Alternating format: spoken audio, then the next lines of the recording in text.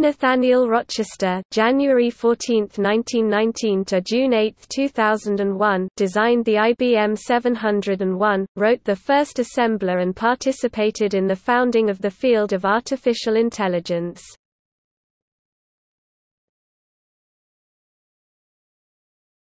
Topic: Early work.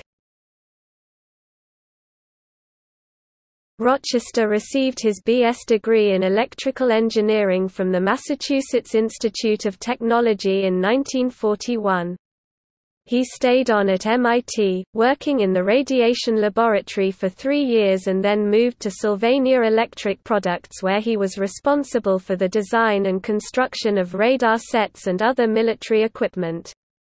His group built the arithmetic element for the Whirlwind I computer at MIT.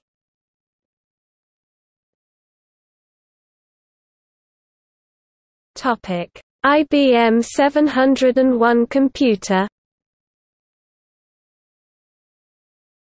In 1948, Rochester moved to IBM, where he designed the IBM 701, the first general-purpose, mass-produced computer. He wrote the first symbolic assembler, which allowed programs to be written in short, readable commands rather than pure numbers or punch codes. He became the chief engineer of IBM's 700 series of computers.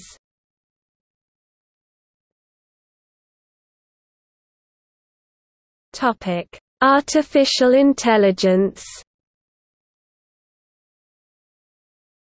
In 1955, IBM organized a group to study pattern recognition, information theory and switching circuit theory, headed by Rochester. Among other projects, the group simulated the behavior of abstract neural networks on an IBM 704 computer. That summer, John McCarthy, a young Dartmouth College mathematician, was also working at IBM. He and Marvin Minsky had begun to talk seriously about the idea of intelligent machines. They approached Rochester and Claude Shannon with a proposal for a conference on the subject. With the support of the two senior scientists, they secured $7,000 from the Rockefeller Foundation to fund a conference in the summer of 1956. The meeting, now known as the Dartmouth Conference, is widely considered the birth of artificial intelligence. Rochester continued to supervise artificial intelligence projects at IBM, including Arthur Samuel's Checkers program, Herbert Gellenter's Geometry Theorem Prover and Alex Bernstein's chess program.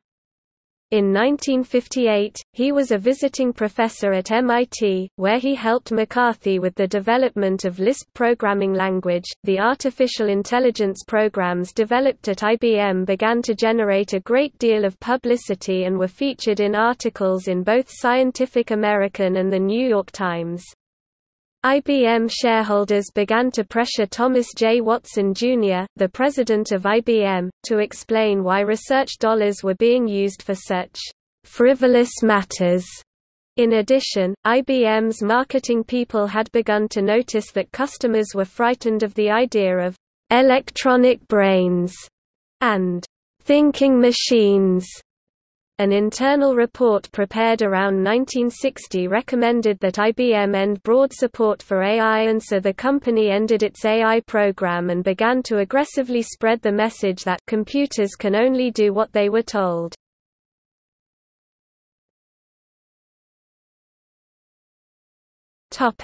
Later work. In the 1960s, Rochester continued to work at IBM, directing cutting-edge research in cryogenics and tunnel diode circuits. By 1975 he was working at IBM Cambridge Research on the IBM Chord keyboard. Later he joined IBM's Data Systems division and developed programming languages and advanced computer science.